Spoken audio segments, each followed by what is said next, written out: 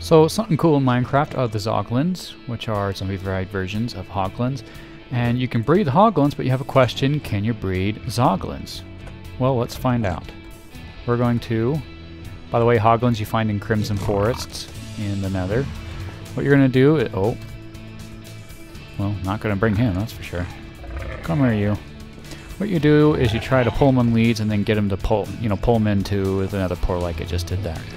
You go back through. You find them on this side, and you see they're turning, right now they're in the process of turning into a Zoglin. Well, here's one already that's been transferred, and look, he's already been around killing things. Now let's go ahead and pull these together. If we can't, no, we can't even put leads on them. How about that? Well, let's go ahead and put down a couple, and let me show you what happens. So normally you take Crimson Fungus and you feed it to Hoglins, but when you do it to Zoglins, nothing happens. That's right, nothing happens. And nothing else will work either. As it turns out, Zoglins cannot be bred. The only way to get more Zoglins is to breed Hoglins and then pull them through the Nether portal as well. So that's answering the question then. Can you breed Zoglins? Nope, you definitely cannot.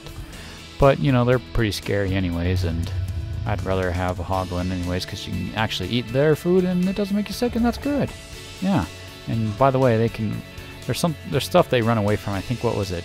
Warped fungus blocks or something? Or is it warped fungus block? Something like that.